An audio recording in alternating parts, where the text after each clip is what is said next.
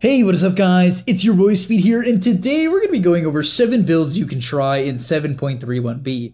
I made one of these videos about a week and a half ago, but obviously I've played the patch for a week and a half now. And I've come up with a few builds that I really like playing. I've watched an insane amount of Dota to really just kind of see what people are running, what works, and what are some cool builds that you guys can go, some off meta, some fun builds, things to try out that actually do work and are viable, not just like random shitter builds, like actually good stuff that works, but is a little bit weird. Let's get into it. And now I want to tell you guys a little bit about DotaPlus from Overwolf. This is a free stats app you guys can download right now that's going to show you your stats for the last 3 months. So if you want to know your games played, your MMR, your win rate, your XPM, your GPM, all of these things you need to track to know how well you're doing and what you need to change to gain MMR, you can get for absolutely free. On top of that, the biggest reason why you need to download DotaPlus, at least for me, is the ban suggestions. Basically, it tells you what the enemy team is good at. It tells you their best heroes, what they've been winning with. You just ban it. You might be wondering why your good heroes, why your best heroes keep getting banned. It's because of DotaPlus. The enemy team is using it and banning out your best heroes. So go download DotaPlus right now, and I'll see you guys there. All right, coming in at number 1, I do want to talk about Primal Beast in this video. I feel like this is a hero that is difficult to play. I think he's very, very strong, but difficult to play. Now, here's the big thing for me for Primal Beast. Primal Beast, I think you have to play around movement speed and BKB. I don't think there's much of a way around this. If you don't do this, I think the hero generally will struggle. This is what I've seen. So, here's the build that Thompson goes. I watched him play an entire game of it, and this looked very powerful. He went Magic Wand, pretty simple, you know, average laning items, Magic Wand, or you know, just stick, depending on the lane, into boots, into phase boots. After that, he went for drums. Drums build from Windlace and Belt of Strength, incredible build up for Primal Beast in the early game. Generally with these early stat items, you should almost always win the lane. After you complete your drums, you're going to rush BKB immediately. Honestly, you should not be playing Primal Beast for any sort of like major farming timings. Can you?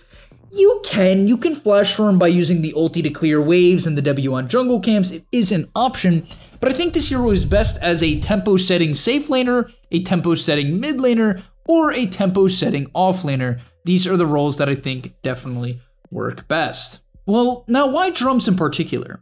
Well, first of all, the build up in the lane is good. Second of all, your W, the damage is based on how many units you travel, so the more movement speed, the better. And I really like, and he bought it, he went phase boots, and then actually after BKB, upgraded the drums into the boots of bearing. So he did have 2 boots, and it seems like a complete grief, but the reality is the boots of bearing are incredible on Underlord, and here's why. In the majority of team fights, the general execution is as follows. It can change depending on how far ahead you are, but it's as follows. You charge in, you ulti someone, okay? You pounce in, you ulti someone. That's going to take up a large portion of your BKB duration. It just is, all right? Especially if you only have a 6-second BKB duration, this is going to be the far majority of your BKB duration. Trample, your second ability, the pouncy one, is a long duration. It lasts a long time. So you want to use the back half of your BKB to use the remainder of trample and do damage after you've pulverized, which is your ulti. And then you're likely going to get slowed coming out of your ulti, right? Slowed or stunned. The boots of bearing allow you to use trample at basically max movement speed, even when your BKB is down. So it's a really great item for this hero, especially considering all I think you need to do to own as this hero in team fights is go in, ulti someone with BKB, and then trample with BKB, and then boots of bearing active. All right, coming in number 2 is my personal favorite for the list. I'll go over it real quickly, and that is Octarine, Nature's Prophet. Now, you might be thinking to yourself, Speed, really, I should rush an Octarine. No, don't rush Octarine. That is not good. That will not work. What you want to go is the standard items. Treads, Wand, Orchid, BKB, Shard. Actually, Orchid, Shard, BKB is what I've been going most games. I personally really like the kill potential and farm and split push potential of a 15-minute Shard on Prophet. But Orchid, Shard, BKB, Octarine. Why? Well, besides the fact that you get lower, you know, Orchid and BKB, which is your first 2 major items, that's pretty good. You get a lower cooldown sprout from 8 to 6. Teleport goes down to, I think, 15. Call, I actually don't know the exact cooldown. I think it goes down to like 21 seconds or something stupid low, because you also have your 8-second Nature's Call talent at level 10. So you get a stupid amount of treants, which you should buff using, the level 10 and the level 15 plus 5 Treants talent, which I take personally every single game. And you get more Sprout Shards, and you get more ultis. So, it's obviously just good on this hero because you have a lot of active abilities. The Octarine allows you to play a very heavy split push style, forcing the enemy team around the map. However, the downside of this item is team fighting generally. But the thing about Prophet is often when you get this Octarine core, you're going to be heading towards level 20. His level 20 talents are some of the most ridiculous talents in the game. They're as follows. Number 1 is 100% mischance on Sprout, and number 2 is Sprout Leashes. The 100% mischance is pretty insane. If the enemy team has right clickers or have heroes that need to kill the treants to get out of the Sprout, like a Sven who has treads and then, is gonna quelling, spawn the greater treant shard, and then kill the treant to get out. If you have 100% mischance, he's stuck. He can't hit the treant. He's just blocked. Against a hero like Medusa, 100% mischance, insane. Luna, same thing. This talent is nuts. Sprout Leashes goes through BKB. So if the enemy team has an Ember Spirit with a BKB and you sprout him, he can't slight and he cannot remnant. So what can he do? Nothing. Stand still. That is what he does. Same thing with Quap. Same thing with a Slark. You can't pounce. It works on Pangolier ulti. Sprout, if you sprout the Pango ulti with Sprout Leashes, it stops the ulti. I'm not kidding. All right, coming in at number 3 is DK Blink Shard. This is the Thompson build, so I guess I've been watching a little bit too much Thompson. I actually been watching a little bit of his stream and a little bit of his in-game games because he's like the build guy, right? Thompson's a very innovative player, always has been. I think he always will be.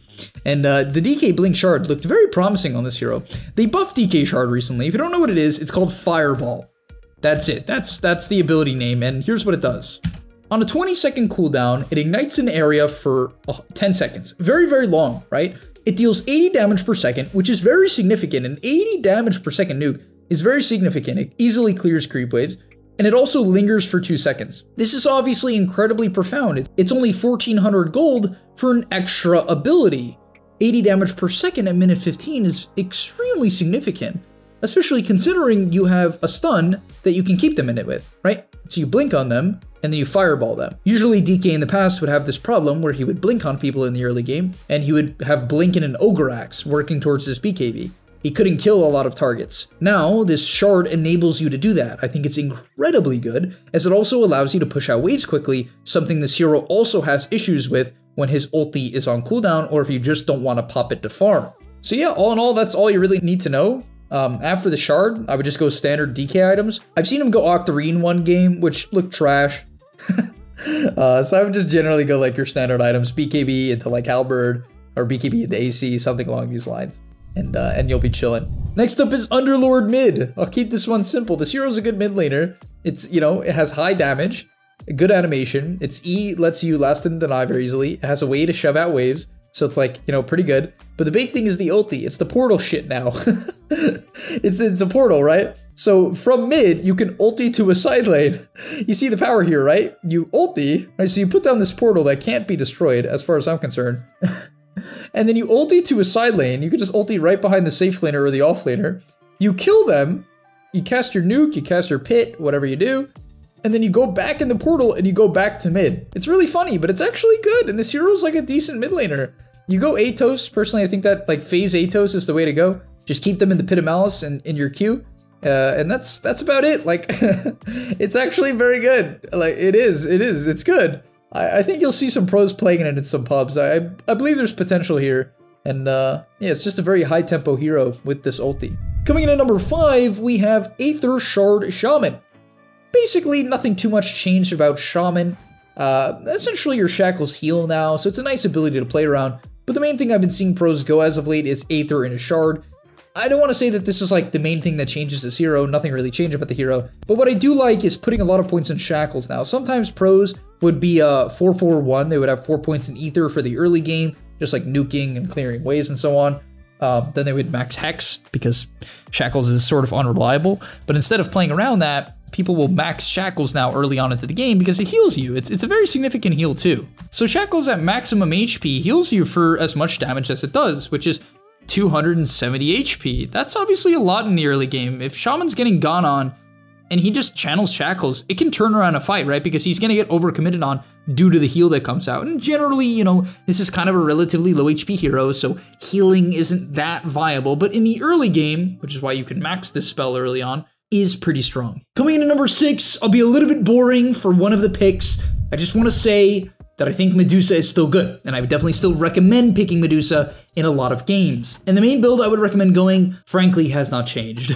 I said I'll keep it boring for one. The last one will be a very innovative build, so stay up for that one. Don't click off. But Medusa, just recommend going for your standard Treads, Wand. I wouldn't go Wraith Bands on this hero. Treads, Wand, Dragonlance into Manta, and go from there. I really like the way her talents are set up right now. They feel very powerful to me. I love the 20 attack speed into the minus 12% split shot outgoing damage talent. And yeah, just a huge fan of going D-Lance, Manta, Scotty into Daedalus and really taking advantage of this level 10 and 15 talent, as well as even Stone Gaze duration at level 20 is quite nice when you're really primarily going for right clicks, as that extra 2 seconds of Stone Gaze duration gives you the bonus 50% movement speed that it usually does for an extra 2 seconds. So big fan of this Medusa build. Think the hero is very, very strong, and I would keep it in mind if you were a safe lane player.